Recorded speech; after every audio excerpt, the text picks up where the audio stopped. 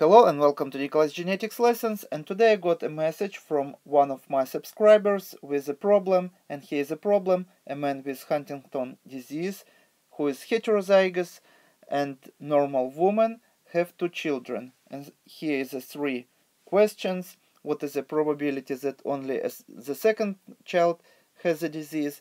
What is the probability that none of the children has disease? And question C, what is the probability that only one child has the disease? So if you think that you can solve this problem and answer three questions, I encourage you to pause video here, try to solve this problem and answer each question on your own first, and when you would be ready you can run video again and you can compare your answers with my answers and explanations. And first of all, just few words about this genetic disorder. This is dominant genetic disorder. What does it mean? That means that in order to have this genetic disorder, only one allele is needed. So if a person would be, for example, capital A and small a, he would have this genetic disorder. And of course, if he is going to be capital A,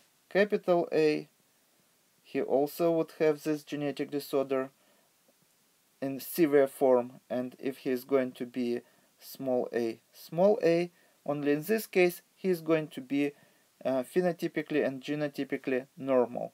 So abnormal genotype would be these two that would cause genetic disorder. And we know that this person is heterozygous, so his genotype is capital A, small a. And what would happen if we would have one person who is heterozygous?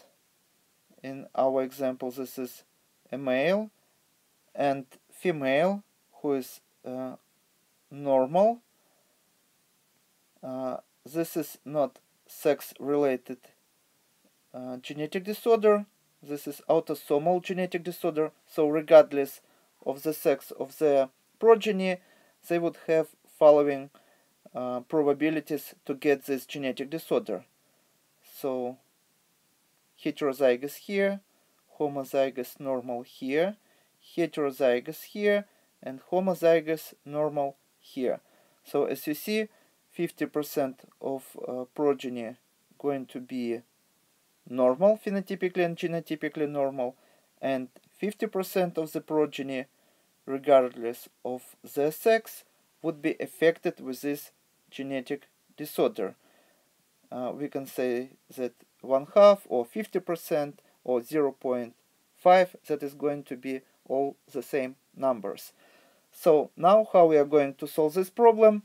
Let's start with question A. What is the probability that only the second child has the disease?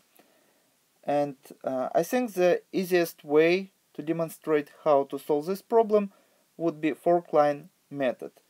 So we have a couple, and this couple has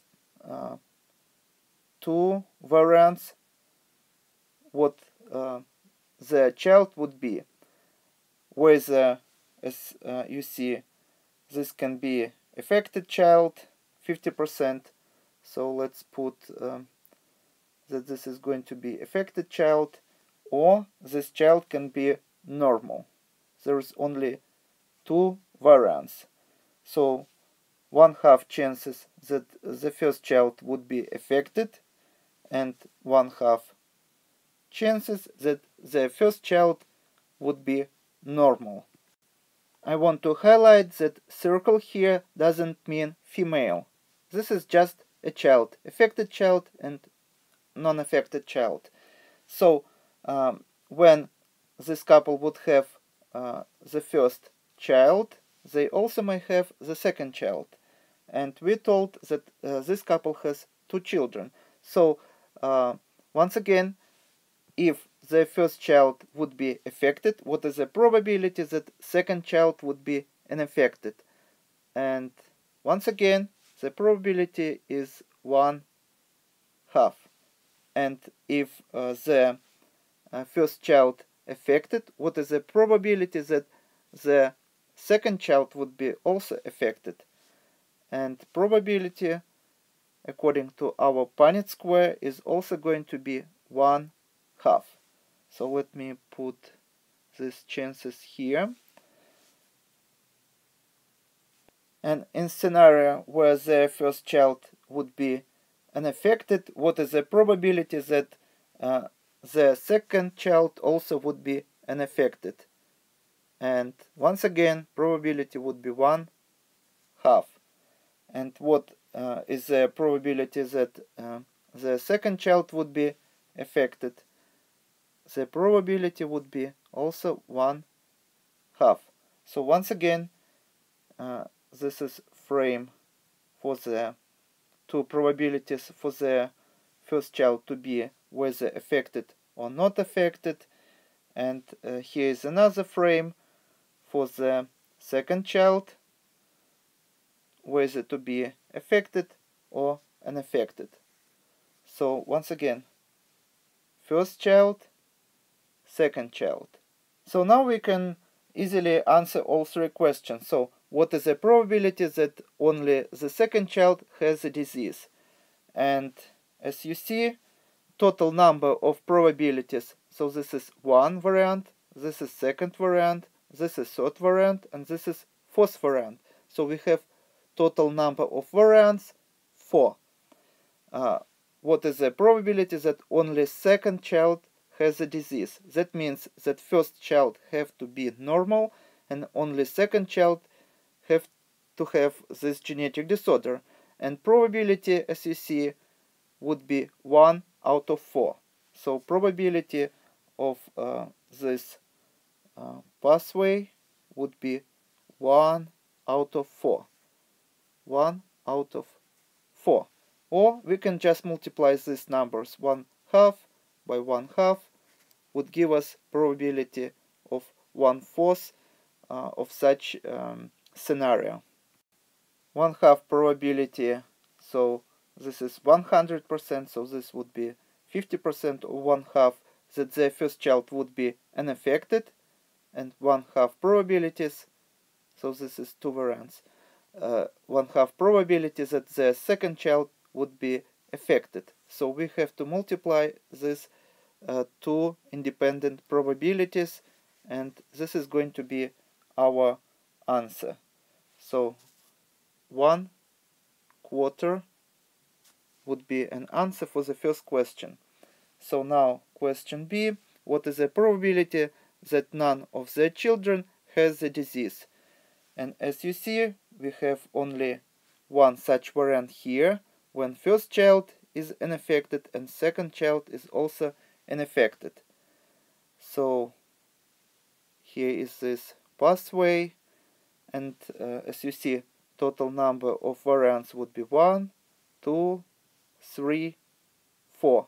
So once again, such probability would be 1 out of total number of probabilities, that is 4, so 1/4. So 1/4 would be an answer to this question. 1/4. And the last question, what is the probability that only one child has the disease?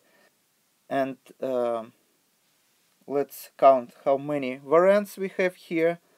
In this variant, we have only first child affected and second not affected. We have to exclude this variant, two affected children here. We have to exclude this variant because none is affected here. And this is variant where also one child is affected, and this is second child. So in this pathway, one child is affected, the first one, and second is not affected. And in this scenario, we also have an affected child, but this time an affected is the first child and affected second child. So we have two variants.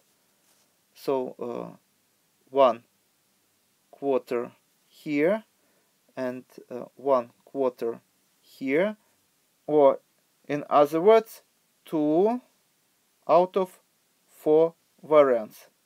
One variant, second variant, third variant, fourth variant. And 2 variants meet requirements of this question. So we also may say that 1/4 plus 1/4 would give us 1/2. So the answer would be 1/2 to this question. And this is all for today. Thank you for your attention. Please subscribe for my new videos that I post almost every day. Thumbs up if you like this video. Please write your comments, questions if you have any. And see you in the next video. Goodbye.